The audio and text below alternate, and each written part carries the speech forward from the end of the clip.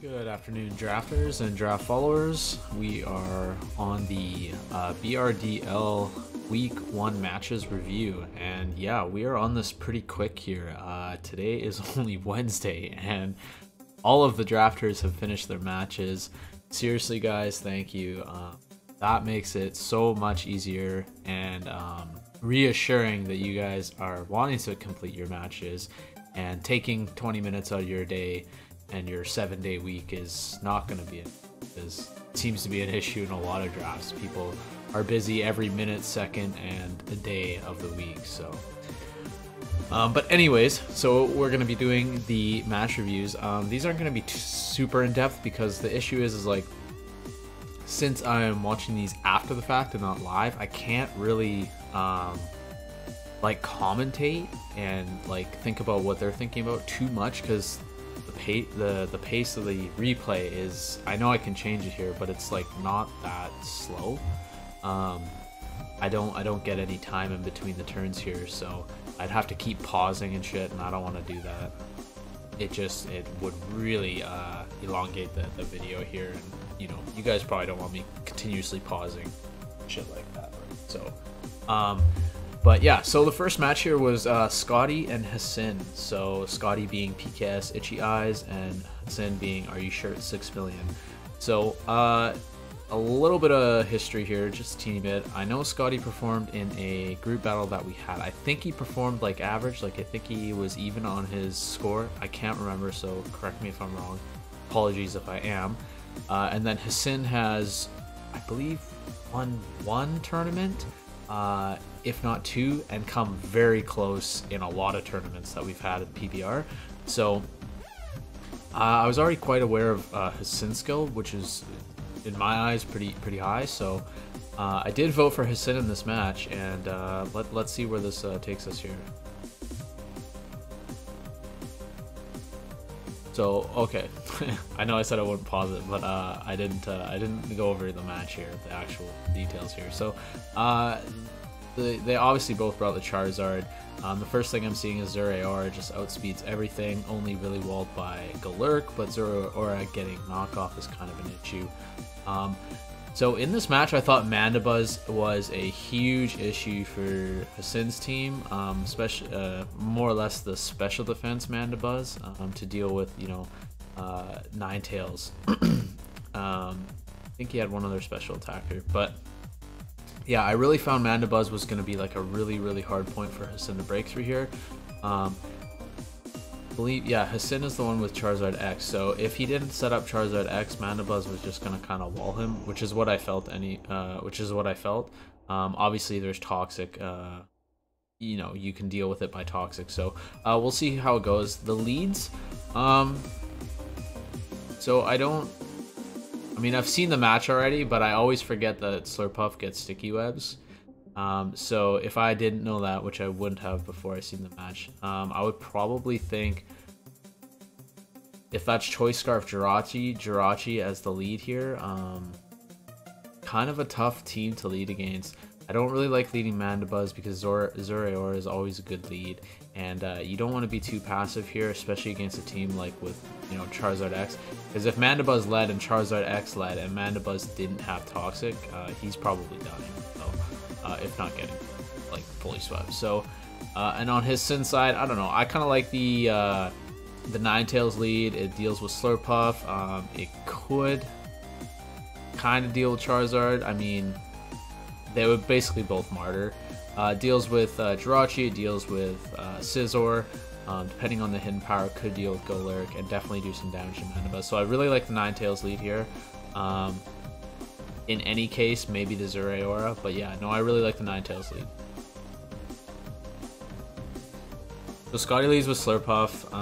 As you can imagine, he's going to go with Sticky Web. So I don't really like the Mudsdale lead. Obviously, he's wanting the rocks here, so he just goes straight for Heavy Slam, which is fine. Okay, yeah, so this that's a big issue. That's a pretty cheeky set that Scotty has here. He gets the rocks up to secure the rocks. Obviously there's defog though, so he gets the webs. This is really important because now Jirachi, Charizard, Mandibuzz, no, Mandibuzz won't. Jirachi, Charizard will outspeed the Zure Aura, so he eventually gets the Rip Up down at the cost of his Muck, which I don't really like because Muck would have been a really good Assault Vested Muck would have been good to deal with Charizard if it didn't have Scorching Sands. Dynamic Punch. You see what I mean? It's kind of hard to go over the match here because it's going so fast. Even on, we'll go really slow, see what happens. Yeah, so he gets the Golurk. Golurk, I don't know. I always think about drafting it, but I don't know really how to play it properly. So he gets in the I don't really... Yeah, so the Sticky Webs is a huge issue right now. Hasin clearly did not bring any Defogger. And yeah, I probably would have done, honestly, the same thing probably would have happened. I would have totally forgot that Slurpuff gets webs. And, you know, his team's kind of falling apart to these webs right now since he's just getting outsped in both defensive departments and offensive departments. So I don't think, unless this is max speed Golurk, I don't think this will outspeed. I don't know if it will anyways. So Charizard X.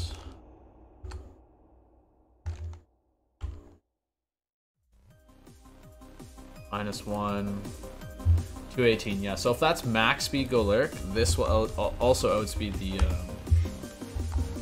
of course,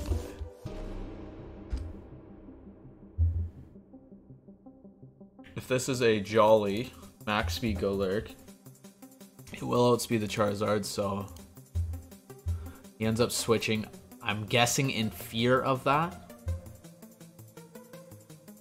I'm guessing that's, yeah, so he dynamic punches, so either he's kamikazing or he knows that he's faster than the Charizard now.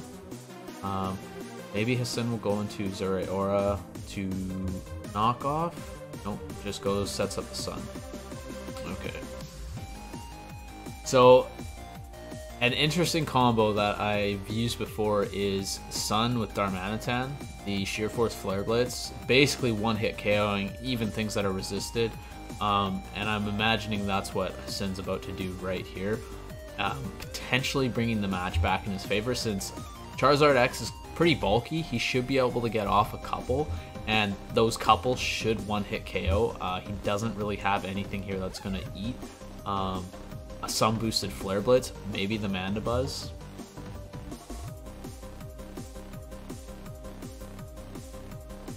And Jirachi. Oh, I'm surprised that didn't even kill. Oh my god. Okay. So that's kind of interesting. I wonder if he had the weakness policy for a dark move, like, you know, Muck. But see, the stored power wouldn't even work because Muck was dark anyway. So I'm interested to know why he's using this set and what it was actually used for, or if it's just a random bring.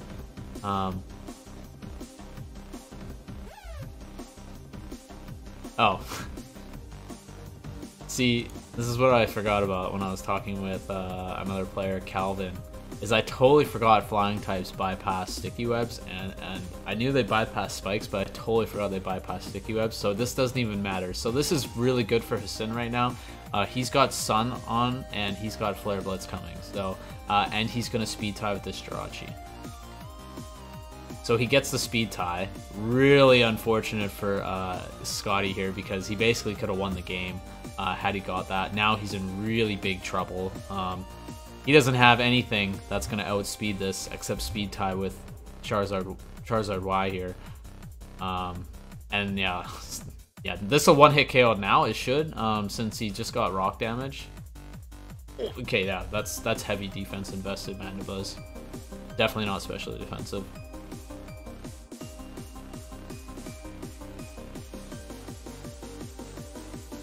Yeah, if Hasin calced there, I probably would have just Dragon Danced.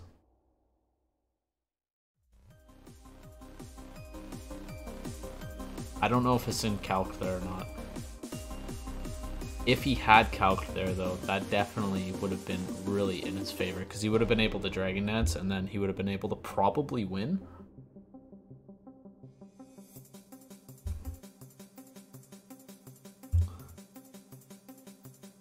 Yeah, Yeah, so now no more Sun Boost, no Dragon Dance up.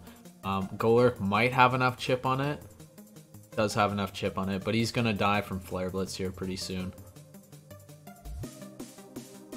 Oh yeah, so Scissor just comes in and bullet punches. Pretty easy here.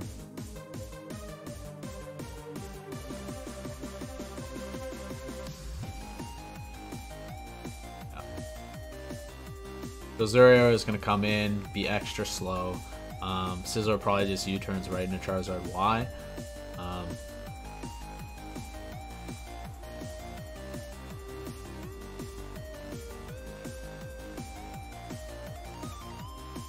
Yeah, already bullet punches. Oh, it might be banded, that's why. Yeah, so if that was banded, that's probably why. But if it wasn't, Scotty could have saved some differential here and went to U-turn and then Charizard. But that's probably banded. That bullet punched it a lot.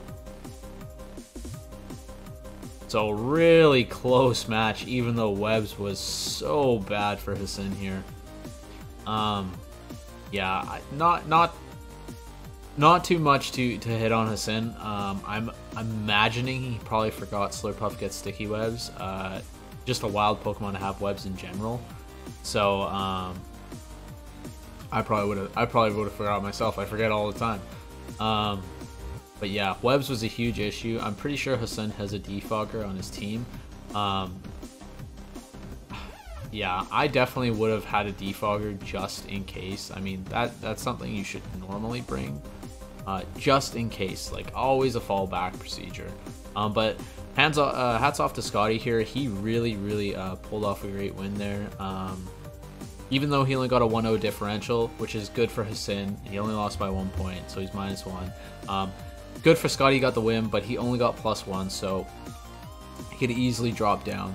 But yeah, he brought a good team. He knew what he wanted to do. The sticky webs, he knew that was going to be important against Hasin's team, who had faster threats. Yeah, not much more I can say about that match. Hats off to Scotty. But we'll move on to the second match here. So we have Jace versus Phil. So this was my most anticipated match that I wanted to see. And the reason why, so I thought about it some more. I'm going to change my wording a little bit, okay? I'm going to adjust it slightly. Rain has not performed as good as it does on the ladder. Okay, so in my introduction, I was saying Rain is notoriously bad in draft. Rain notoriously doesn't do as good as you think it do in draft.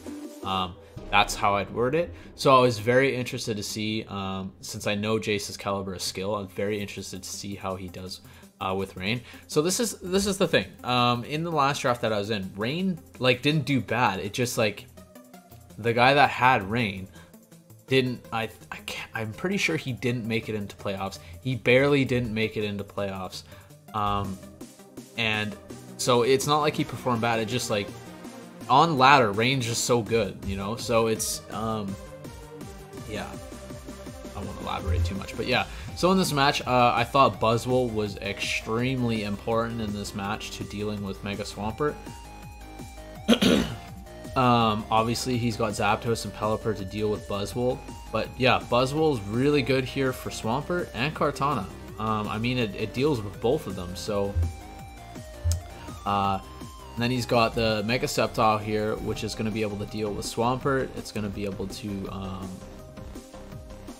deal with the Kartana as well with Hidden Power Fire. Then you got Volcanion to deal with Kartana.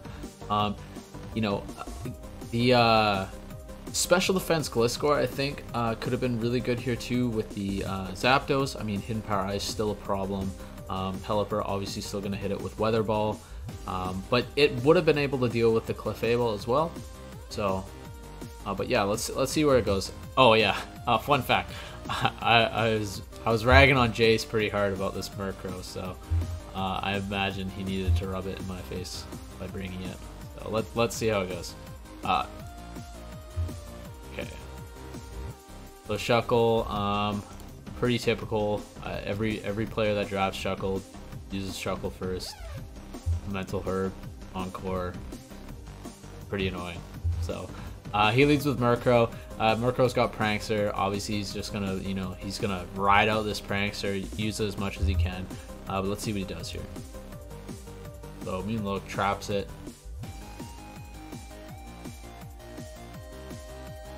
Sticky webs. Yeah, so okay, Sticky Web here is important because Rain, getting that double speed on the Mega Swampert, it's going to really slow it down.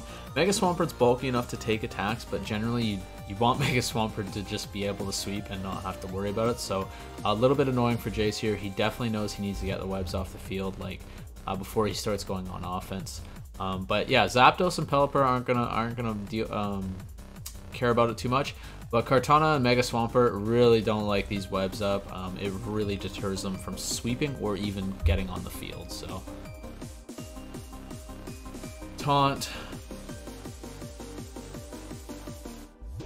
Mental Herb, Classic, Shoghi.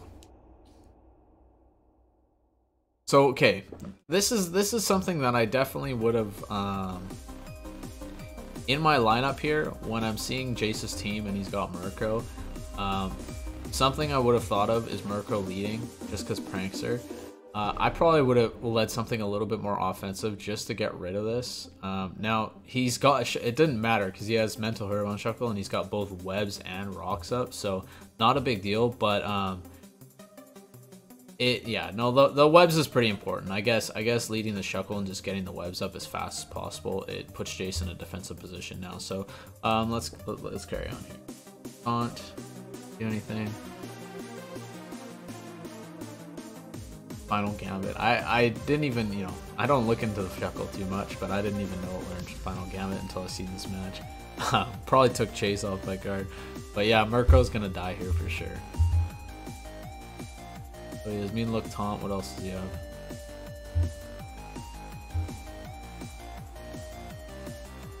Toxic.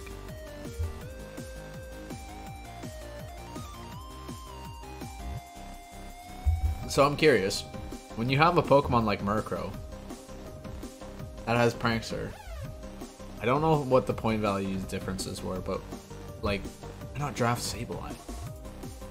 Does Murkrow get, I guess Murkrow gets, I think Murkrow gets Haze. Murkrow gets a few other options, I guess. And the ability to run Eviolite, I don't know. Yeah, so Murkrow gets KO'd here. It does what it needed to do. It took out Shoghi, which is good. It got the Toxic on the Mega Sceptile, which is gonna make sure Phil doesn't just be abusing the Sceptile here. Obviously, the Defog is coming. I wouldn't risk Sceptile. This is a good switch. He goes into Metagross. So here's the thing here. You clearly know he's going for Defog. He needs to get the webs off the field. He doesn't care about the rocks really. He just needs to get the webs off the field. I really think Phil needed to go into something seriously offensive here. So like if this is set up Metagross, this would have been good.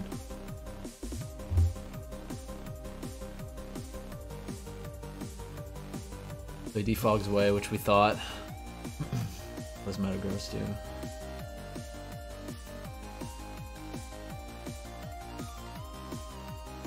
And Headbutt.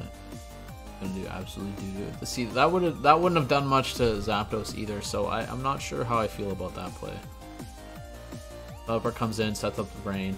Now Jace, he's set up the Rain, he's forced Metagross into a switch. I mean, this is an easy U-turn right into Mega Swampert and, like, you know, start doing some damage. U-turn. Volcanion comes out. Now Volcanion's good, you know, with the Water Absorb. If Pelipper's going to be using Weather Ball or Liquidation from Swampert. Also good to catch the Kartana with Fire Blast. Can resist Clefable as well. Yeah, so the Mega Swampert comes in, clearly. So Buzzwole should be coming out now. See, now if the webs were up, Hidden Power Grass, Volcanion would be able to deal with the Mega Swampert. But yeah, Buzzwole's gonna have to come out. So Phil's got to play extremely critical here in saving his Buzzwole. He does not want this Toxic. He does not want a lot of damage on it. He purely needs this to be used for Mega Swampert and Kartana. the thing is, I don't know what moveset this Buzzwole has, but Toxic would have been good for the Mega Swampert. Notch, I guess, Drain Punch for the Kartana, but I mean, Kartana's just gonna set up or something, right? So, but yeah, let's keep.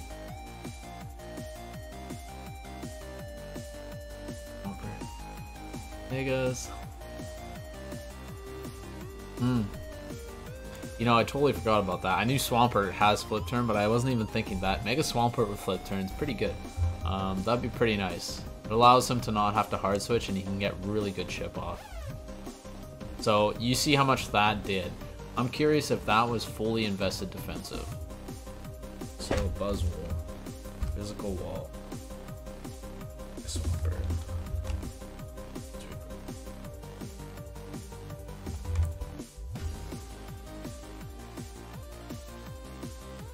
Flip turn. 24 to 28. So either that was max roll, or that was not full defense. Because if that was full defense, that flip turn only would have done max 26. So.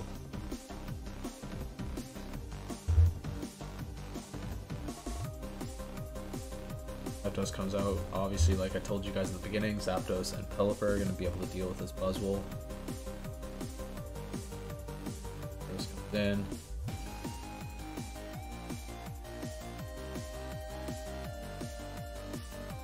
I wonder if this is Assault Vest of Metagross.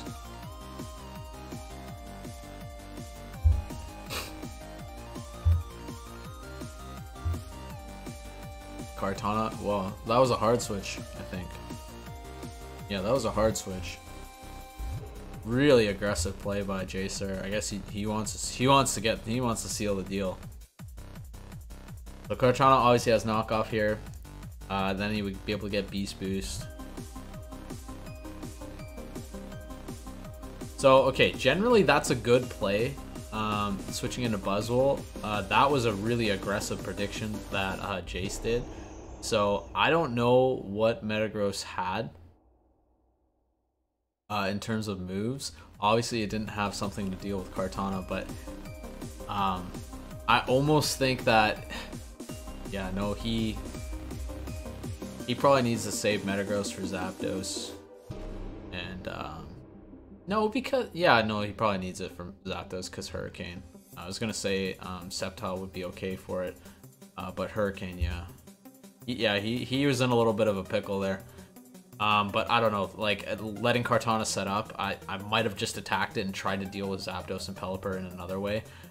I guess Metagross was his answer to Clefable too. A tough call here. Really, yeah. Sorry I keep pausing. Just really tough call for Phil here. Really great predictions by Jace though. Yeah, so he sets up Swords Dance. I imagine this is probably game. I mean, that's 460 attack plus 2. I mean, that's 900. Then he just, yeah, Supersonic Sky Strike, which is, I guess, the Acrobatics or something like that. Z move. Now he's got 3 times. Yeah, this is for sure game.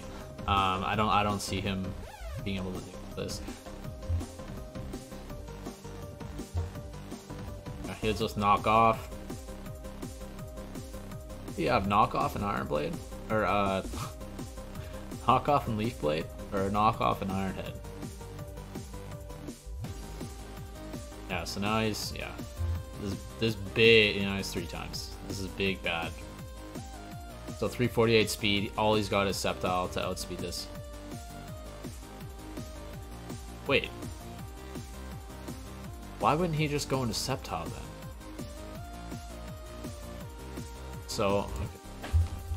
Mega Sceptile. I don't know what his coverage was on Mega Sceptile, but we go to, because Kartana has terrible special defense. It's 31. Okay, yeah. So Kartana had 78% health left. Yeah, none of these do enough. If he had HP Fire, which I imagine he would have, it would have killed even in the rain. So... Yeah, so... Gets the kill, the 4 times, and yeah, that's... Phil forfeits. Fair enough. I mean, that he knows that's game. He probably doesn't want to stick around too much longer. I mean, in this case, when we have a really finicky dock, I probably would have just stuck it out. It's a pretty quick match. He's just going to click attacks and the Pokemon are going to be KO'd.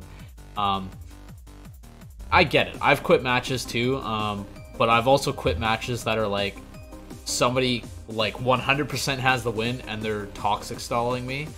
Like, just attack me. I've already given up, you know, things like that. That's when I would kind of be like, yeah, I get it. I even get it in this situation. You're probably mad. Kartana comes in, it's beast boosting. Nobody really likes that, right? But hats off to Jace here. I know Jace likes his Zapdos, so I knew he was going to be able to utilize it well. But he really utilized the rain well. I mean, he didn't even really, like, do anything too crazy. I mean, it was just really threatening. The Mega Swampert, he was being able to switch between his Pokemon. They all really...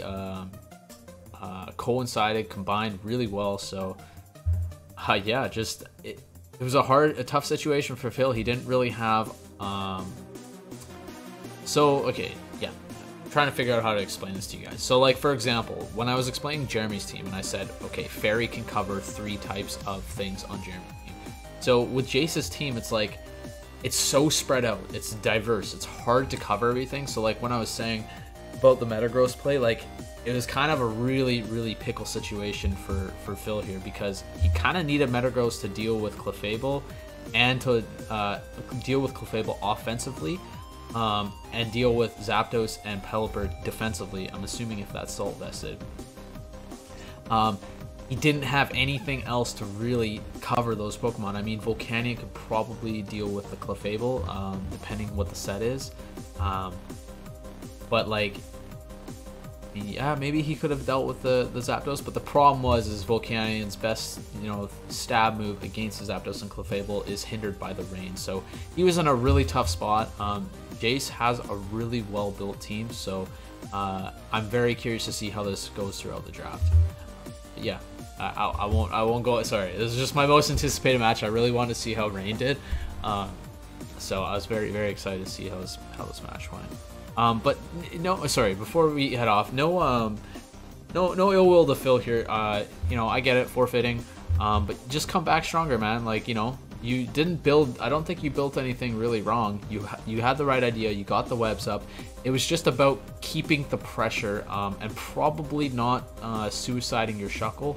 I think the webs were really important to making sure Jace didn't go on the offense. So maybe next time you could circle around that Shuckle a little bit more.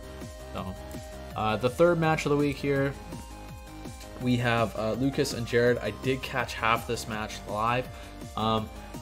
So I did a lot of talking to Jarrod and Lucas before their match, so I kind of knew what both of them were planning to do. And, you know, Jarrod, like I said in the introduction, Jarrod's team really just wants to attack. It just needs to attack. And Lucas's team, it has a passive side to it, and it has an unpredictability side to it. But Lucas's name in the game here is not letting Jarrod get in the driver's seat. So Lucas has got to take the offense to him very quickly, and he's got to keep that offense up, and he's got to, you know, basically play chicken with Jarrod. You know, like, just keep attacking. You know, who's gonna really kamikaze you here, right? So Jarrod leads off with Crawdon. So, like I was saying, he just really needs to, yeah, Jarrod was really trying to get that offense started very quickly. So he leads Crawdon. A little bit strange considering Crawdon is slower than Nidoking here. So Thunderbolt would have killed Crawdon. Mineshaw was going to be able to deal with Crawdon. Yeah. Klefki would have been able to deal with Crawdon. So a little bit weird, the Crawdon lead. I probably would have led with something more like Meowstic, get your screens up right away. Maybe Martyr the Meowstic and go in offensively. Potentially lead the Dragonite, but I definitely think not the Crawdon. So yeah, so with that in mind, he clearly knows that Lucas needs to be offensive to make sure that Jarrod's not offensive. So yeah, the Crawdon, a little bit weird. And then, you know, a little bit weirder, he switches into the Ferrothorn, which is really really interesting because he needs Ferrothorn for Greninja, Klefki, and Mew, depending what the Mew set is. He really needs this Ferrothorn, especially if he's going to be in the passenger seat of this match. He really needs to keep the Ferrothorn. He had a number of options to switch into, namely that Mawile with Intimidate. He could have easily started setting up in the game, get that Intimidate off on the Mind Shao, and then set up a Swords Dance on the Switch probably. And then just, you know, wall break from there, since he has 3 other sweepers to manage the game here. So, or you know, even if this is a bulkier Volcarona, bulkier Quiver set, which is a really good set on Volcarona, he could have switched in with the Flame Body and potentially got a burn on this Mind Shao, or at least pressured it, right? So yeah, he switches in the Ferrothorn. Let's see what Lucas does. All right. Richard, Norman. See that? High jump kick miss. This is why high jump kick sucks. You just missed and you took 50% for clicking a move that has high accuracy. This is why close combat is so much better. So that's why Mega Metacham is not the same as Glade on my list anyway. That's poo poo. Poo poo. Not to mention he just clicks Protect again and Mind Shao dies. So anyways. So he just, yeah, he immediately sacks the Ferrothorn here. I'm a little bit confused about that. And yeah. Don't know what the Ferrothorn set was here, but a little bit confused that he's sacking Ferrothorn, and then on top of it all, he clicks Knockoff when Gyro Ball just would have killed. So I get Knockoff. Maybe he was thinking there was going to be a switch, but I mean, in Lucas's position, if you were in Lucas's position, you'd just kill the Ferrothorn. And knowing how important Ferrothorn is to stopping your team, I probably would have just, you know, tried to high jump kick again. But yeah, so he knocks off. Lucas's Mind Shell survives, which Regenerator, this is going to be good for Lucas. He switches into Moltres to effectively deal with this Ferrothorn. Ferrothorn's desperately trying to set up rocks here. He sets the Mystical Fire, gets the rocks up. Lucas is either forced to deal with the rocks by defogging and probably losing the Moltres to Crawdon here.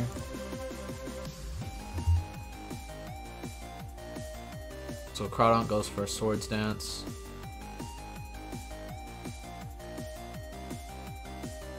Yeah, so he loses the Crawdon.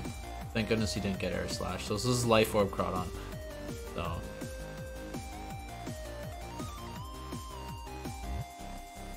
Life Orb. So Lucas brings in Mind Shell, gets a little bit of health back, gets the Fake Out, gets a little bit more chip, goes into Klefki. Holy Shiza, that Aqua Jet did a lot of fucking damage. My goodness. Wow, that would have killed Mind Shell for sure.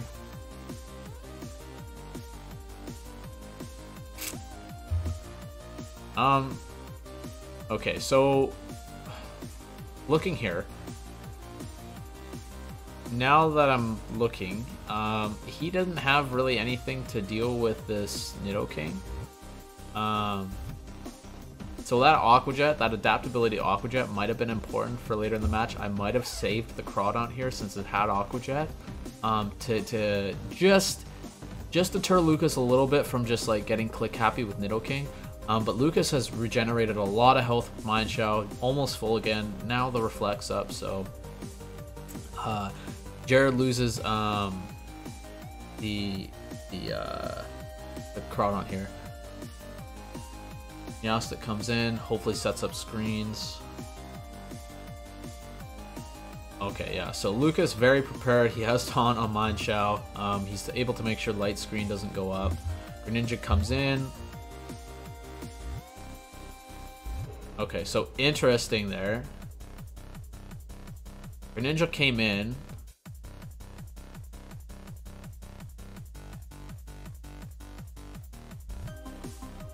And then Dragonite came in. Lucas switched out Greninja. I don't know why he didn't Ice Beam. The Dragonite comes in behind screens. He switches out Dragonite in fear of the Ice Beam, I guess. Meowstic comes back in for the light screen. Oh. My least favorite move in draft. Least favorite move in draft. Subs.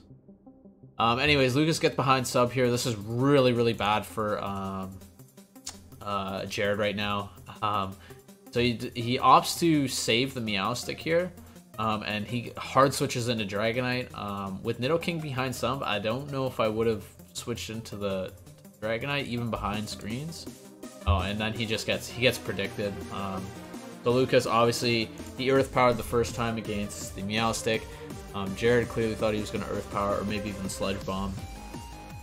Instead, Lucas goes for an Ice Beam, predicting some sort of switch, obviously the Dragonite switch, and he gets a crit, of all things, which KOs the Dragonite behind screens with Marvel Scale, or Multi-Scale. So I did a calc on this. Without the crit, that Ice Beam would have done, I think it was 36 to 42. With the crit, it does 100 to 115. So pretty wild. Jarrod's in a really, really tough spot here. Nidoking's behind a sub and a screen. So really, really tough place right now. Basically what he can do, since he has his own screens, is hopefully go into Volcarona and set up a shit ton of Quiver Dances and potentially sweep. So let's see what he does. Volcarona, this is the right play. Quiver Dance. Right. Okay. This should do a lot of damage, if not KO Mew. Okay, Sash. New Stone Edges. Okay, it doesn't kill the Volcarona. He's got that Reflect up. Reflect wears off. He's got to probably attack here.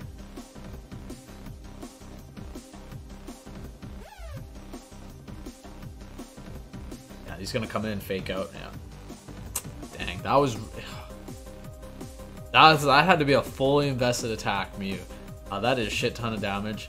I wonder if that was. Oh, sorry. I just want to see.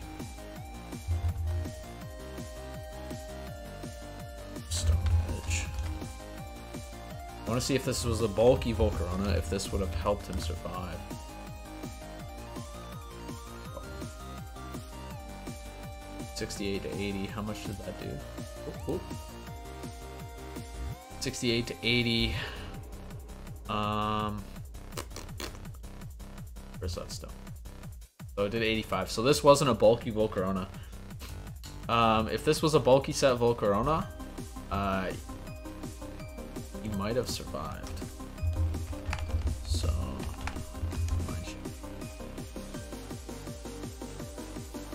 oops, not mine too.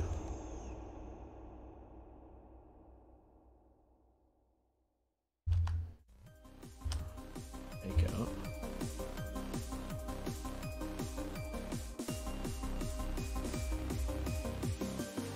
Back. Ah, it wouldn't have mattered. I was seeing if it was a bulky Volcarona, if the fake out would have killed too. So nope, Jarrod's in a really tough position here. He loses the Volcarona to fake out. Mind Shell's in. Mawile comes in. No Intimidate, which is really really unfortunate for Jarrod here. If he had the Intimidate, it could have forced the Mind Shell to switch or try and attack Mawile here with Poo Poo attack. So if we do a quick calc here, Mega Mawile and Mind Shell. So, high jump kick and -1 attack. Okay, so high jump kick still does quite a bit of damage, 43 to 51, even with -1 attack. But what would have happened is he would have survived, and he would have been able to get a swords dance off. So he has taunt on Mineshaw too. So Lucas is really prepared. He did a really good job prepping in this match. He had 2 taunt users, I believe.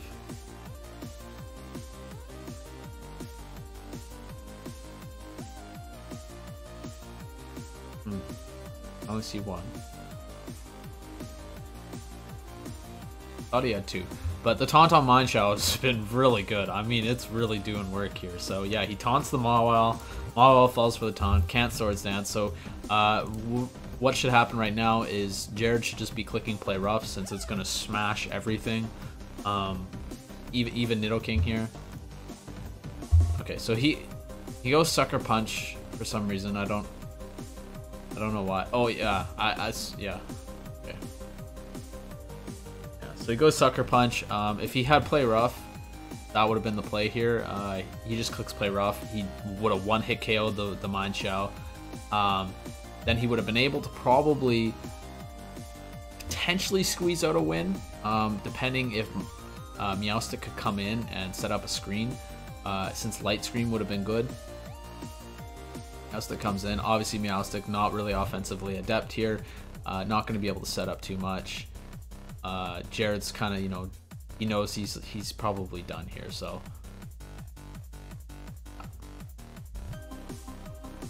gets the protein.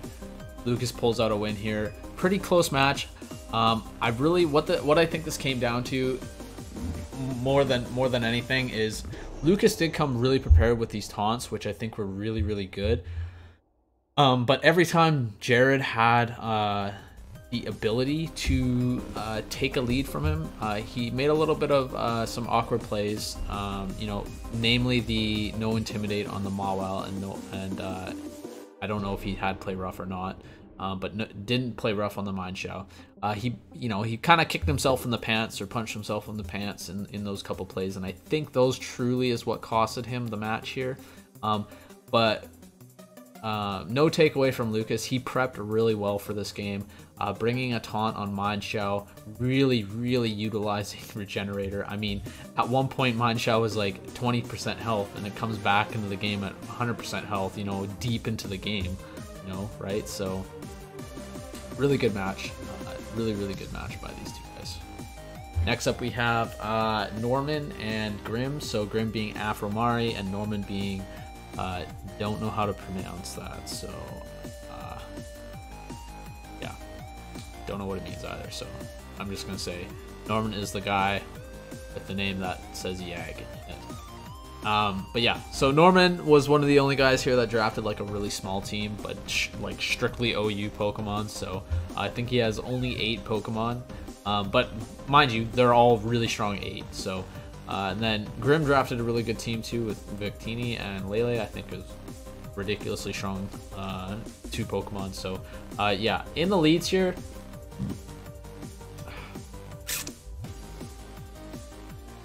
let's see. I think Rillaboom's the best lead here. It deals with, maybe not, Endo.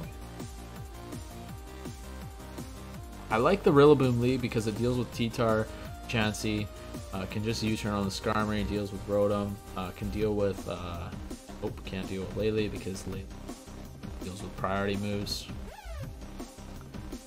Maybe Lando or Azumarill. Azumarill would deal with T-Tar, Feeny, Chansey, not Skarmory, not Rotom Wash, probably not Lele. I don't know. Maybe the Torn T. He can scout, U-turn, knock off. Let's see what it goes with. Lando, typical. That's, you know, most Lando teams do. They just leave Lando. Okay, so I've never seen this. I think Gravity. I think what Gravity does is it pumps the accuracy up, but yeah. So special attack. So is this a special attack line? Maybe because the burn would have been really bad here. Yeah, so special attack line, Grim just goes into Chansey here. Switches out Venusaur.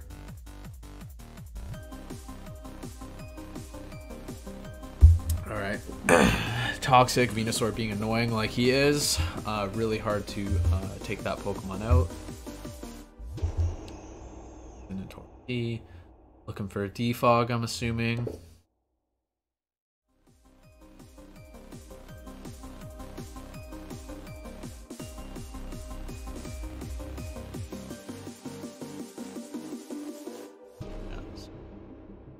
Sorry, I'm just went 2 days there. Okay, so yeah, the Rillaboom is able to switch the terrain on the Lele here, which is really good. It kind of slows down Grimm's offense a little bit, but Rillaboom's really not liking this Skarmory, especially if it's got Rocky Helm. I didn't quite see that. Yeah, it does. So Rillaboom really doesn't like attacking the Skarmory. Doesn't like attacking in general because you know, he could potentially just keep getting chipped by the Skarmory. So Norman's having a really tough time with the Skarmory right now. He doesn't have too much answers to it. This Calm Minding Landorus could be what his answer to Skarmory is, but yeah. So Venusaur comes in. Venusaur is just being extra annoying, absorbing attacks. So right now, I think what's happening is Norman is really accumulating a lot of chip. These rocks are doing a lot of damage right now, and he's making a lot of switches without being offensive. Grim must just be loving this because that Victini's sitting in the back, that Lele's sitting in the back, just waiting to clean up. So yeah, Grim's doing a really good job of keeping pressure up and forcing Norman to switch and collectively add up that rock damage. So he gets in Hoopa. This might be where the match changes. Hoopa's ridiculously strong, so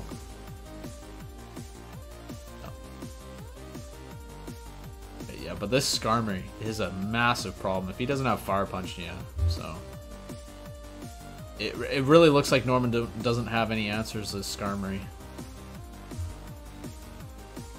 Whirlpool, okay, Whirlwind. Just, yeah, expertly built Skarmory here, expertly played right now. It's just, it's carrying his team right now. You know, Norman has nothing for this Skarmory is what it looks like right now. Like, Skarmory, in my opinion, Skarmory's done all this damage right now. 82 on Azumarill, 76 on Tornadus, 46 on Landorus, 51 on Venusaur, 64 on Hoopa. Like, at this point, it basically, Specs Lele comes in and just obliterates the rest of his team if he doesn't have Scarf on Hoopa. So, I mean, Tornadus won't even be able to kill it, so. Yeah, at this point, it's pretty tough match for Norman to come back on. Because if he doesn't, it looks like he doesn't have anything for the Skarmory, and if Grim keeps playing the Skarmory the way he's playing it, really, really hard match for Norman to crawl back from. Venusaur comes out. He probably needs to recover. Giga Drain.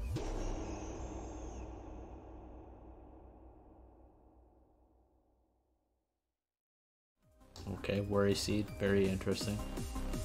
I don't know what the Worry Seed is.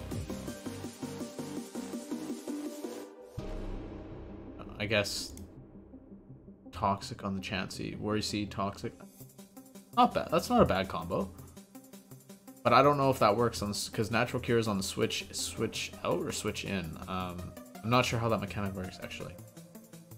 Okay, so Lele comes in. Grim's looking to end it right here, obviously, since he can just Psychic on the Venusaur, or force the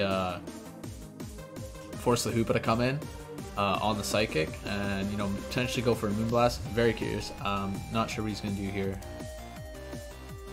Oh.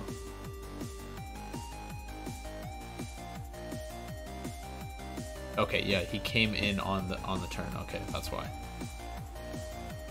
I was like, I think Venusaur's fast or something. So, this mustn't be Specs Lele, because if that was Specs, I believe that would have killed.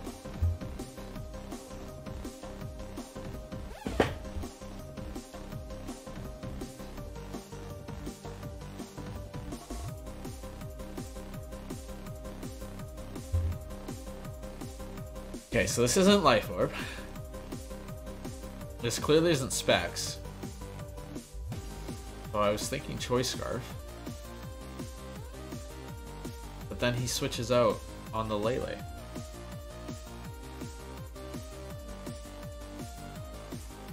Switches out when Hoopa's in. He just Moonblasts again. Maybe Hoopa's scarfed? Maybe that's what he's worried about, and he's not scarfed?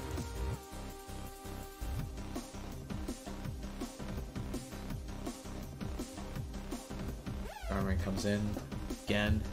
Thank goodness he knocked off that Rocky Helm. I mean, he would have probably lost to the Rocky Helm already if it was still on that Skarmory. So he's going for this Gravity again. Oh, okay. Gravity does that too. So, sorry, I don't know the mechanics of that. I rarely see it. So, really innovative by Norman here. Really cool to see that. Grim definitely didn't expect that or didn't know either. So, wild play there. That was awesome. This is, if that Landorus had a little bit more health, this could be a really good turning point for Norman. We've yet to see if it has hidden power as well. So, yeah, he just Hydro Pumps, gets that Lando down. Again, this is really hard to come back from, especially with Chansey at full health. Bulk up. Okay. Toxic. Okay, these are really interesting sets by Norman here, and they're working. So the only thing is, these are good sets, don't get me wrong. I might have saved these for later in the draft, but I guess Grim's a really hard matchup for him, so maybe he had to utilize them. But really spectacular sets by Norman here. Really like that Gravity. Jesus. That did nothing. That did nothing to the Victini. What the heck? Oh my god. Yeah, so I already knew the outcome. So right here, Grim Omni boosts. That's banned in our draft. In my opinion, it's a pretty unbalanced mechanic here. So Grim's immediately DQ'd for this. Later on, Grim would later leave the draft altogether. Thankfully, Steven came and immediately picked up his spot, and we had him redraft his team in thanks for coming in so quickly. So Grim's spot is already filled thanks to Steven. I don't know why Grim, we talked about this beforehand, that he can't Omni boost, and he was winning, so I don't understand. It's unfortunate. He built a pretty good team, and he was looking really crisp against Norman, who's not an easy battler to verse either. So anyways, what happens in this situation is Norman will get the win here. He gets the 3-0. So that's a win for Norman. He got away by the skin of his teeth. He thankfully gets a little bit of a running start this season. Gift of the gods here. So not to say like he 100% lost that matchup, but it was heavily in Grim's favor. I mean, Lele was still alive, Rotom was still alive, Victini was coming at full health, Tyranitar's at full health, and he had no answers for this Skarmory unless he had maybe Fire Punch on Hoopa. So who knows? But really expertly built sets with such a small condensed team, Norman. And then Grim played really well. It's unfortunate that he, I guess, I don't know, got upset and left. But yeah, we have our next match here. I'm gonna try and speed these up a little bit. We're already at like almost an hour. I'll try not to, like speed up and like, cram the rest of these matches in, like, and not give a fair example like I did with the other matches. But at the same time, obviously everybody's not going to watch every single match, so making a 1.5 hour long video, I don't know. So we have Jayme here with All Fire Up, and John on RK Bro here. So John's team, a lot of fire weakness on it right now. We got Lucario weak to fire, Cobalion weak to fire, Melmetal weak to fire, Scissor weak to fire. Yeah. Yeah, a lot of fire weakness. So Jeremy's probably looking at this and just like, Arcanine's fucking gonna do some serious work here. Yeah, this is gonna be crazy. So for leads, I don't know what I would do for leads on John's team. He's just got so much fire weakness. Maybe lead Meloetta, Scout, U-turn. Depending what Necrozma is, Necrozma could be a lead, but with all this fire weakness, I imagine this should be a setup, since it should be a win con. But yeah, on Jeremy's side, I don't know. Jeremy can kind of lead whatever he wants. Garchomp's gonna super effective Earthquake on Cobalion, super effective Earthquake on Melmetal, on Lucario. Potentially has Flamethrower for Scizor, like Flamethrower on Hydreigon is gonna hit 4 people, like Dark Pulse for, yeah, I don't know, let's see.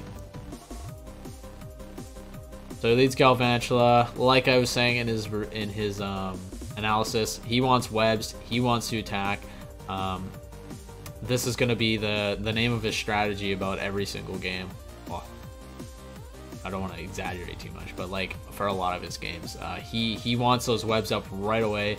Did he really need the webs?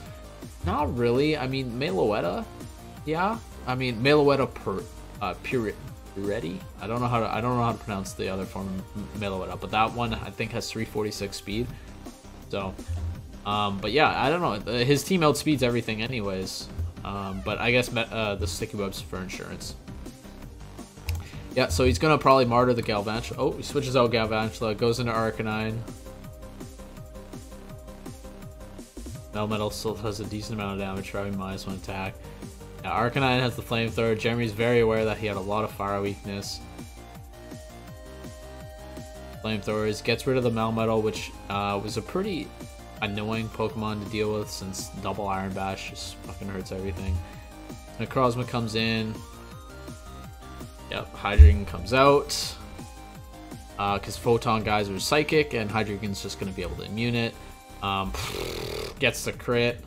I mean, I think he would have been able to deal with it anyways. Necrozma doesn't have super reliable recovery, has Moonlight, but Dark Pulse would have been able to 2-hit KO. So Hydreigon comes in. Hydreigon kills the Necrozma. Scizor comes in, you know, threatening the U-turn or Bullet Punch. But if Hydreigon had Flamethrower, I mean, I probably just would have stayed in, since you would have outsped the Scizor's U-turn and potentially one-hit killed Flamethrower. So he goes into Arcanine for the minus attack, I guess as a safety precaution. Scizor Iron defenses, so that minus attack, not the biggest deal. He Flamethrowers. I mean, like I said, he's got so many fire weakness here. Arcanine's just gonna run amok. Yeah, so here it goes, Arcanine going crazy. Sacred Sword gets the KO on Arcanine. Garchomp comes in. Basically right now, he's got 2 Pokemon weak to Earthquake. Copalion's got nothing to really do anything to Garchomp, Mega Garchomp, mind you. Lucario doesn't got anything for Mega Garchomp either. Meloetta, I believe, has Dazzling Gleam. If that kills Mega Garchomp, I don't think so, but maybe with the chip, it might. So, but right now, the game's pretty much sealed. I mean, he's got Hydreigon at 100%, Serperior at 100%, Urshifu at 100%, Galvantula still alive with it's able to outspeed. I mean, if he has Bullet Punch, it won't outspeed that. But yeah, Mega Garchomp comes in. I believe he's gonna seal the game away here. Yeah, Earthquake. Wait.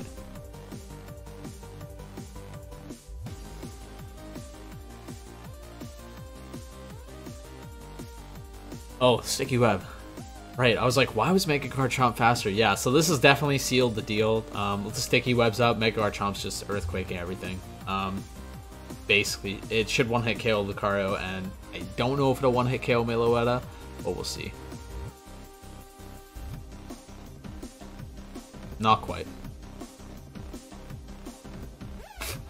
Yeah, Dazzling Gleam did nothing to Garchomp here. Yeah, so really, really well played game by Jayme. Exactly what I expected. He just wants to click buttons. That sticky webs, like as soon as webs went up and John didn't really have a defogger, maybe the Scizor, but I believe the Scizor was a setup set, like we seen with the Iron defense. Game was pretty much sealed, especially against a team of this potency. I mean, you had Urshifu with behind the webs, you had Serperior behind the webs, Hydreigon behind the webs, Arcanine behind the webs. Yeah, a really, really tough match here for John. A tough loss. He takes -5. Really good game by Jayme though.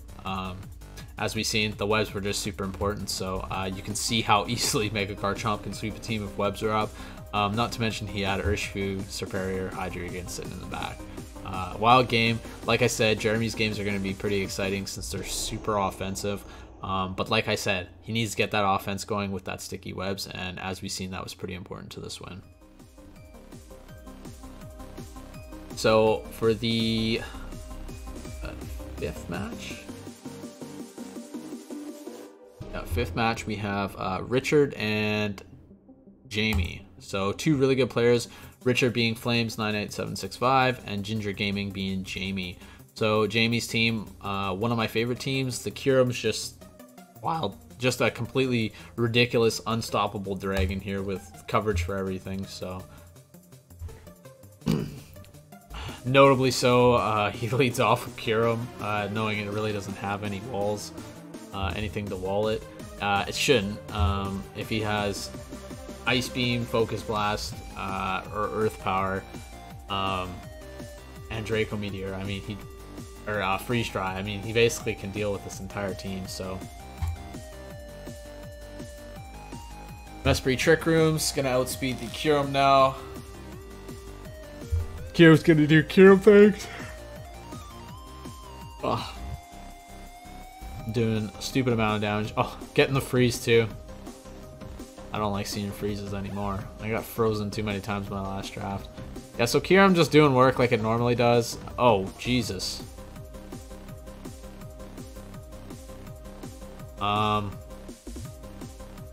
Yeah, I don't know. I probably would have went into Florges there. Kyurem was super good in this match. You were able to Earth Power the Registeel, you were able to Ice Beam the Chestnut, Ice Beam the Altaria, Freeze Dry the Tapu Fini, and probably kill Mesprit too with another Ice Beam. Huh. Very confused about that play. So he goes into Ditto here. Registeel, I guess, to threaten the body press and scout what this Registeel has, what set it is. A really underutilized tactic with Ditto is scouting sets, so. Body press. Chestnut's got the Rocky helmet. Okay, now he's setting up spikes. Florges. Yeah, a good idea. Florges should just attack. I mean, okay, yeah. Registeel comes back in. Yeah, now he's got to, yeah. So this is okay. This is a point that I made in Jayme's analysis that you guys will see tomorrow or the same day, which probably release both on the same day unless I release this later tonight. But Jayme's team, you can't get too passive, okay? I draft these type of teams all the time, and this happens to me all the time. It drives me mental. But you play, and notably this happened to me with Florges since I drafted Florges as my captain last draft. Florges was just setup fodder. When I brought Florges as like a more defensive set like that, people just do stuff like that, just set up right in my face, or substitute, and it costed me a lot of games. So well, not a lot, it costed me like 3 games, so I guess that's a lot. It's a lot in my head. But yeah, Jayme can't get too passive with his team. He wants to keep up the momentum on his team. He wants to keep pressure, and that's why I was a little bit confused with the Kyurem drop there. So yeah, a really tough place here for Jayme right now. Really good position for Richard here. He totally took advantage of the Florges like he should. Perfect play by Richard here. So he's got ×2 defense on this Registeel, and Jayme's got no Ghost type. Body press is gonna slam Cloister. It's gonna slam the Ditto that's gonna come in. It's gonna slam low punny. Like, really tough position right now. Cloister comes in, so okay. This is another thing. Getting that spikes up is gonna break all these focus sashes if he had any. That body press comes in, destroys the Cloister. Yeah, Jayme's really in a tough pickle right now. So he goes into the Ditto to transform and threaten the body press back. Oh, Richard's very prepared in this match. He has Choppleberry. So I'm assuming he brought Choppleberry for the low punny, and then he could just body press the low punny back. Lo and behold, it worked out in a good way as well with the Registeel trying to body press back with the stat boost. So I don't know if he planned it like that, but really, yeah. When Jayme hit the Registeel and the Choppleberry came out, he was just probably like, oh man, game's just getting worse and worse for me. Yeah, so he's gonna do absolutely nothing to the Registeel. It does 18%, and this Registeel is gonna hit really hard now. Yeah, so that body press at 41%. Oh, and then Jayme gets a crit anyways. So, oh, yeah. So he switches out. Finny comes in. Kind of similar situation, except Finny can be a little bit more offensive since it's got water typing. And Nature's Madness. So I think we'll see Nature's Madness right here. Yeah. So a perfect way to deal a damage to this freaking big wall Florges. Esprit comes in. Oh, Florges heals up. So Richard might be having a little bit of trouble trying to deal with Florges, and then he's very prepared. Very, very prepared. So I don't know if Esprit gets taunt, but he has Encore, which is very good as well. He's forcing the Florges. He's forcing Jayme to just synthesis until the taunt or the Encore runs out. Basically, he's forcing him into a passive position to make a switch, or to ride this Encore out, which is going to allow Richard to come in and either do a lot of damage to this Florges, set up some more spikes with Chestnut, and or come in with this Mega Altaria. So safely, mind you, since right now this Florges is only going to be using Synthesis. Yeah, so we see that the U-turn, the Altaria comes in. Definitely going to set up here. Yeah. So okay, didn't set up, but Frustration comes out. So he hard switched, right? Did he hard switch into? Yeah, okay, so he hard switches into the Zygarde. So what's weird here to me is I don't think Frustration kills Florges. If it's defensive Florges, which most Florgeses are. Yeah, so I'm pretty sure Frustration's the exact same amount of damage.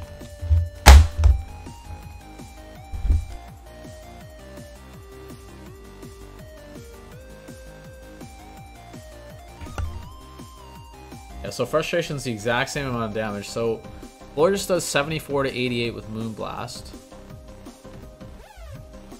Instead, he went and sacked Zygarde. I mean, Zygarde wasn't super good in the rest of this match since walled by that.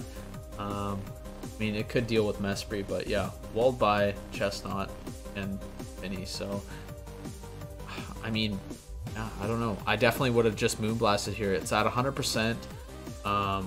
Had a chance that it would have been a 2-hit KO. Had a teeny tiny chance. Yeah, because he could have. Jeez, yeah, he could have been able to deal with this. So if he Moonblasted the Altaria, regular Altaria, it definitely would have killed. The Mega Altaria, or it would have been very close. Basically, it's still super effective hitting. It's still doing a ton of damage. If it did 77 to 88 or 74 to 88, then he comes in with Zygarde, 10%. I don't know what it is. Let's just say it's not choice banded, okay, for giggles here. Okay, not choice banded. It does 39 to 46. if it's choice banded, that's with 1,000 arrows. So he wouldn't have been able to get rid of this Mega Altaria. Yeah, very interesting. He comes in, he forcibly sacks the Zygarde here. Yeah.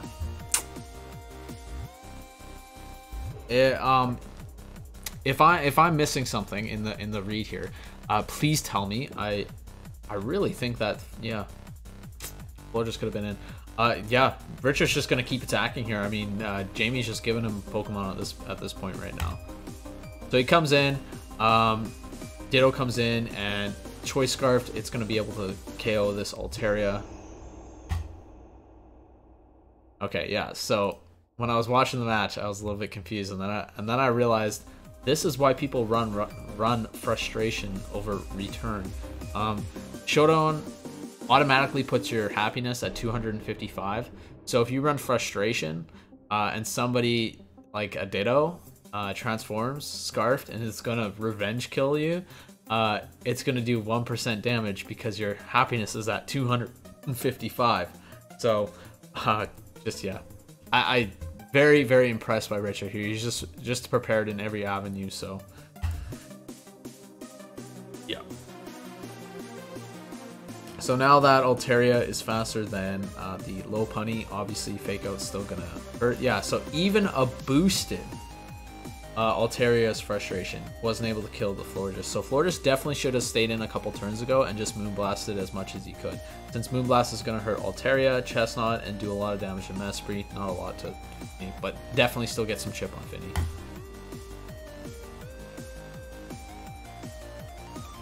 So at this point, it's pretty much game.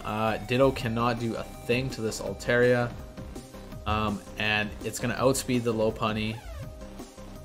Yeah. So that's a GG. These guys played really good. They're both really strong opponents. A little bit confused about a couple plays that Jayme made.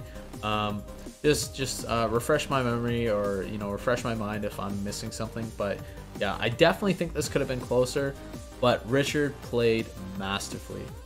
He was just prepared at every point of the game. You know, the Chople Berry on Registeel, the Encore on Mesprit, the Frustration on Altaria. Really, really spectacular prep. So I look forward to seeing both these guys' matches later on in the draft, though. And we're almost done here. We have 3 more matches. We're at 1 hour and 12 minutes. My mouth's starting to get dry. So we have Matt, which is Electric Ratman, and we have Shoghi. Please correct me if I'm pronouncing that wrong. Shoghi is Showtime here, Showtime 303.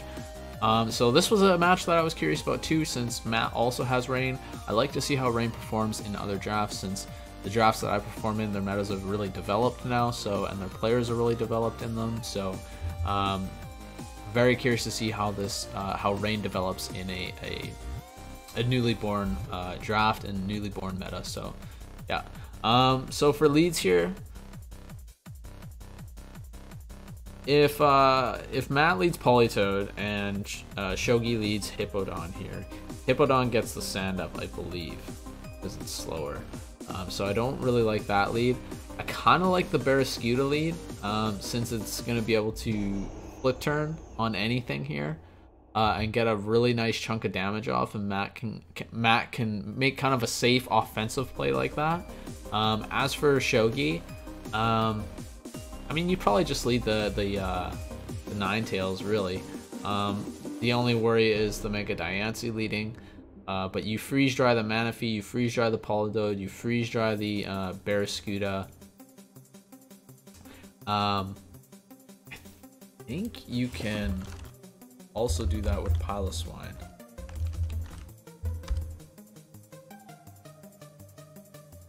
No, Thick Fat. Yeah. What was I thinking?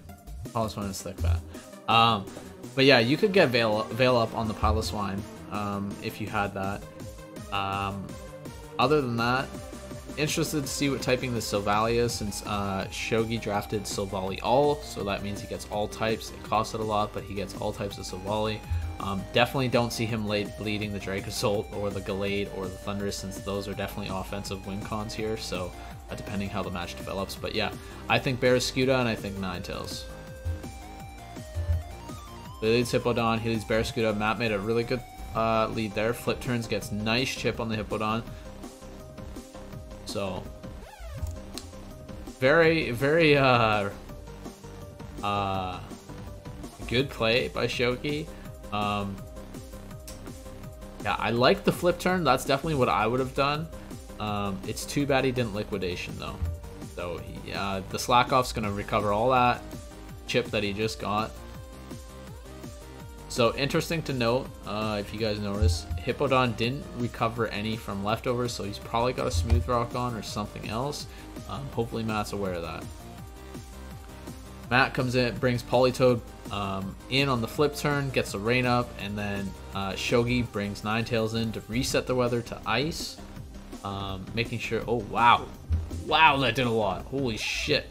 Okay, it's Life Orb Politoed. Wow, that did a lot. So he sets up Veil, so this is the start of Shoghi's offense. Gets a Toxic on the Piloswine.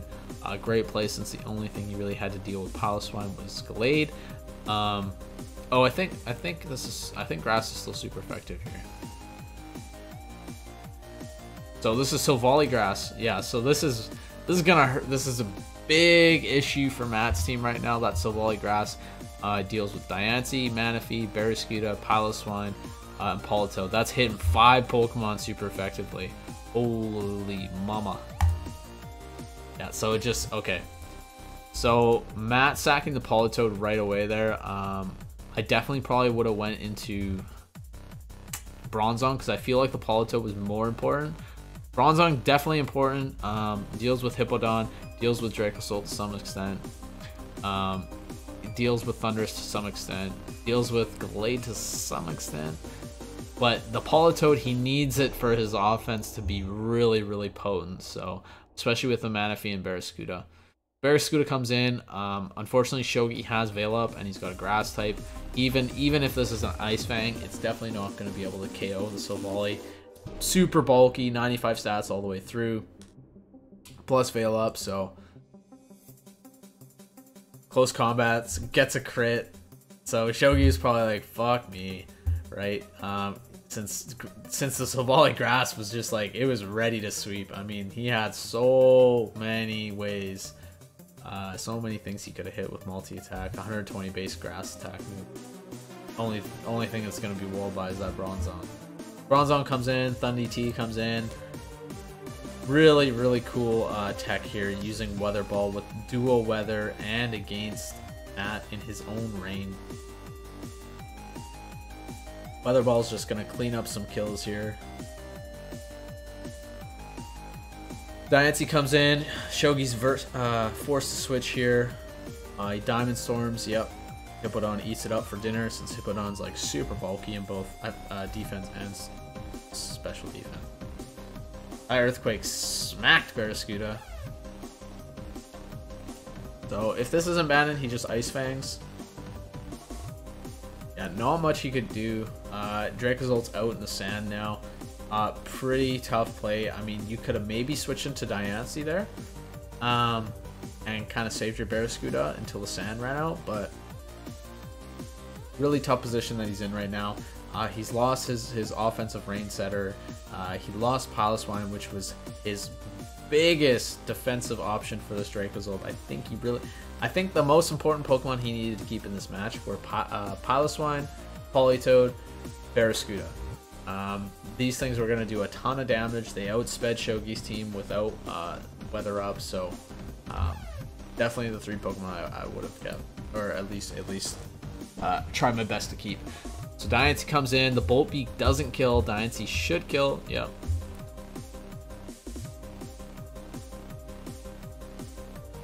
Okay, so that's a Scarf Thunderous T. Yeah. So Ninetales comes in, sets up another Veil. Toxic? Freeze Dry? Thunder T just comes in behind screens. Matt goes for last ditch effort on the Tail Glow, but that Volt Switch just from Thunder T Just absolutely monstrous special attack. Shoghi pulls out the win here with that dual weather.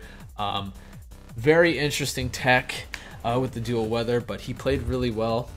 Matt didn't play bad either. He just needed to really, what's the word? Recognize his win cons and his defensive captains really. Piloswine being the only thing that just completely walls the Draco's ult. Definitely would have made sure that I was keeping that, and then Polytoad to make sure Barraskewda is really slamming people hard with flip turn and liquidation to start chipping, and then hopefully later in the match you have Mega Diancie or Manaphy sweep a team, so or even Barraskewda, depending how much chip he's got on the rest of the team. So really good game. Definitely can see Matt turning it around since he's got Rain, and he just kind of had a hard matchup here with that dual weather on Shoghi. And I'm interested to see how Shoghi does later on with dual weather and the Weather Ball Thund DT. Next up we have, oh, this is the last one. Oh, sweet. The match just got played today, so we have Siraj, which is Siraj Dam, and Blade, which is Trainer Willie. So I haven't seen Siraj play for quite a while. I remember Siraj was pretty good, but he's a doubles player, so he's probably trying to get used to some single stuff. Blade here, he's been in another draft that I'm in. He's definitely improving. His draft in this one was a lot better than I believe his last draft that I played with him. So it seems like he has a little bit of a plan going, and he's got some really good defensive options here. So a lot of defense actually. You got Toxapex, you got Sandaconda, you got Orbeetle, you got Slowbro Galarian, and you got Decidueye. So do they lead Toxapex to Carbink? Carbink goes straight for Iron Defense. This is gonna be a big problem if Toxics. It's going too fast. Sorry. I was trying to say that's gonna be a big problem if Blade didn't have any anything to deal with that. Cause he has Ghost type, so it don't matter. Right now, I guess Toxapex doesn't really care too much about the body press. You can definitely get 2 spikes up and then switch out with Regenerator into Decidueye. Right now, basically the best thing Siraj can do is either switch out or I guess play it out. I'm not sure what the rest of his moves are. So he got Rocks up, which is good.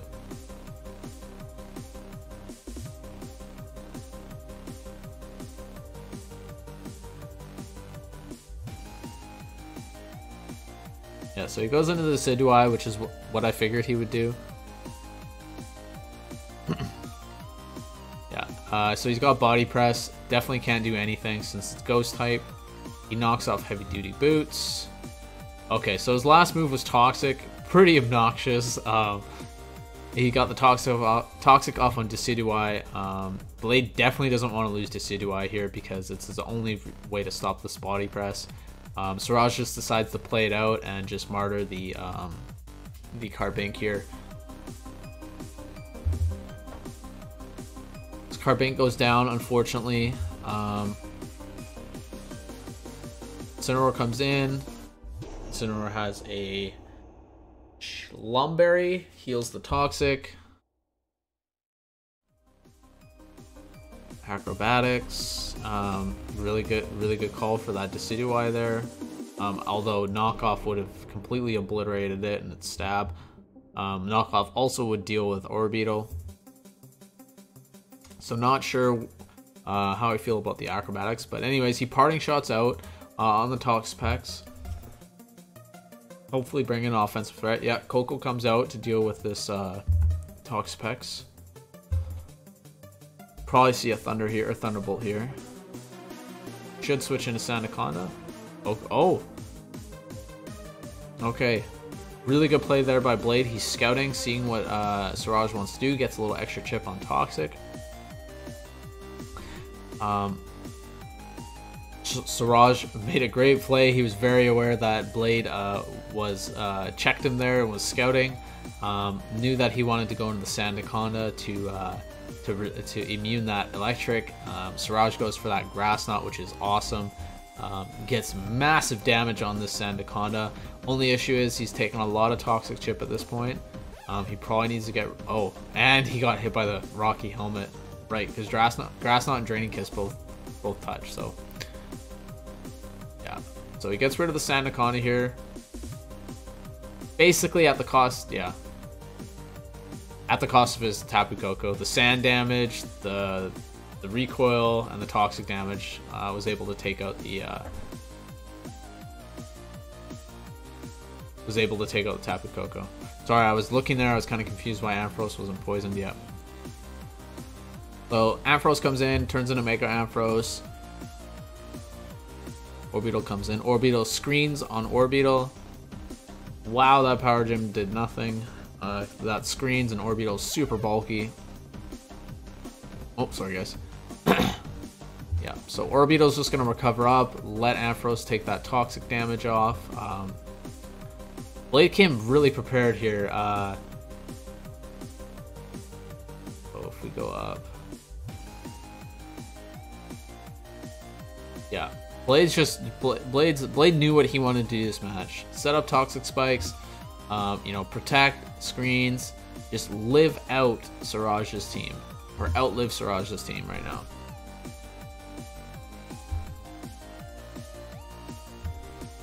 Siraj desperately trying to deal with this Orbeetle. Gets the para, which is nice. Sand is gone, which is nice. Really just trying to chip this Orbeetle down. Orbeetle's just going to keep recovering. Ampharos is going to, you know, go down to this toxic, right? So...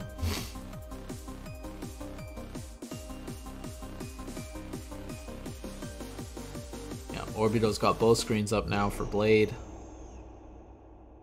Siraj sends out Grimmsnarl. Let's see what he does. Set up screens himself.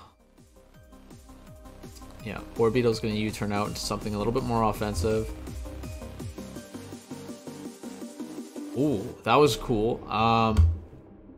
So Siraj has eject button on Grimmsnarl, so he got a little bit better momentum there than Blade. Probably caught Blade off guard a little bit. Blade was probably wanting to go into...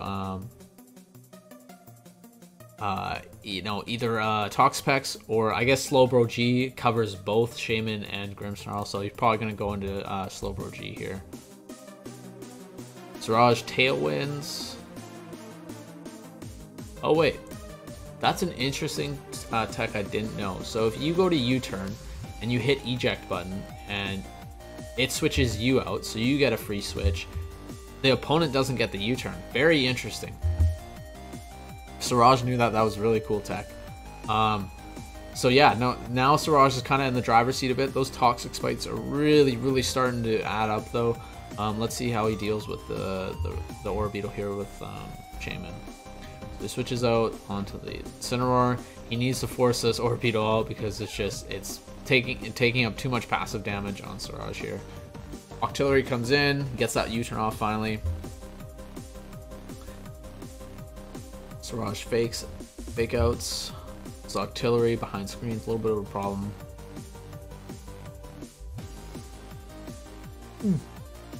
So Incineroar is surprisingly faster than Octillery, gets the parting shot off, allows Shaymin to come in a little bit safer. Unfortunately, Siraj gets crit again by Surf. So, but he still got one turn of Tailwind. Yeah, unfortunate that Shaymin got crit, and now the Toxics is really adding up. Gets a Seed Flare, gets the Spadef drop.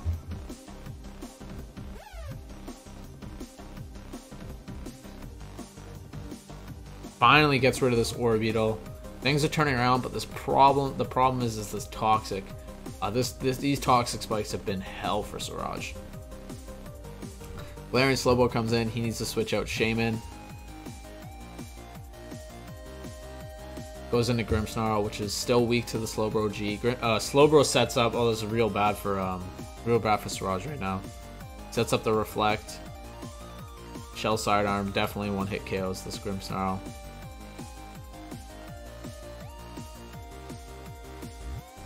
Yeah, so an interesting thing about Shell Sidearm, it hits whatever is going to do more damage, so the Reflect doesn't matter too much. I believe that's how that works. So he fake outs. The Slowbro eats. Very interesting tech here. I've never even heard of that berry. So I'm assuming it's if you get flinch, you get a defense boost. Yeah, I'm gonna check that up later, but really interesting. Now this is a +1 defense, +1 spadef, +1 special attack slowbro. Really scary. Siraj is in a really tough position right now. Really hard to say that he could win this match. Toxic spikes have just absolutely torn apart his team.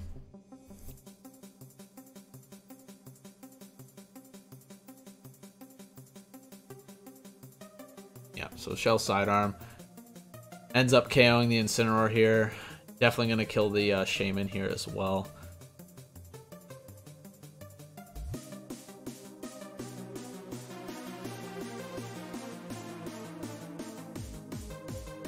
Yeah, so tough match for Siraj here. Those toxic spikes were just devastating. He clearly didn't think about it when he was prepping. He needed a defogger. Blade setting up those toxic spikes was basically spelling demise for Siraj if he didn't have defog on Coco. Not sure what that last move slot was on it, but if it didn't have defog, the match was sealed with those toxic spikes. Really, he would have had to play expertly, like perfectly, no mistakes, since, you know, Blade had a really defensive team here to play around those toxic spikes. So, and Blade playing really good. Definitely see a lot of improvement here. He came in with a plan, which was awesome. Toxic spikes, he had protect, he had recovery, he had baneful bunker. So you know, really good match here. You can definitely see what Blade's wanting to do with his team though.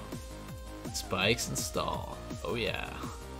Oh, no, but for real, he set up the Slowbro G here, which is a really potent Pokemon. I don't know why this isn't used more. Shell Sidearm is completely broken.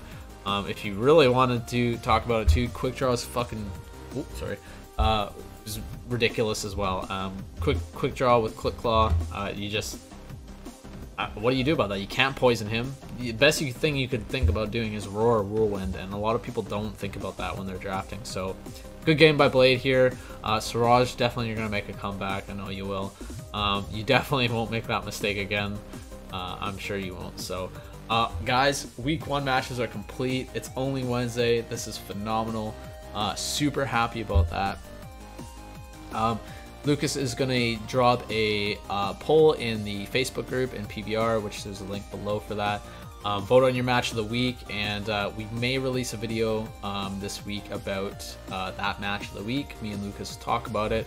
Maybe I'll have a couple other people come in and talk about it as well.